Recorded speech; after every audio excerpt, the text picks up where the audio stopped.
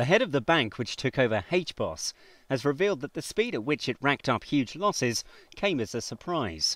Sir Victor Blank is the chairman of the Lloyds banking group. In February, Lloyds announced HBOS would lose £10 billion. The bank was rescued in a government-backed deal at the height of the financial crisis last autumn. Market confidence in HBOS collapsed and the government waived competition rules to allow the bank to be taken over by Lloyds TSB, creating a superbank. The taxpayer has since pumped in a total of £17 billion into the two banks to shore up their balance sheets. Sir Victor and his fellow Lloyds management have faced criticism for the tie-up. He announced in May that he would step aside as chairman in June next year.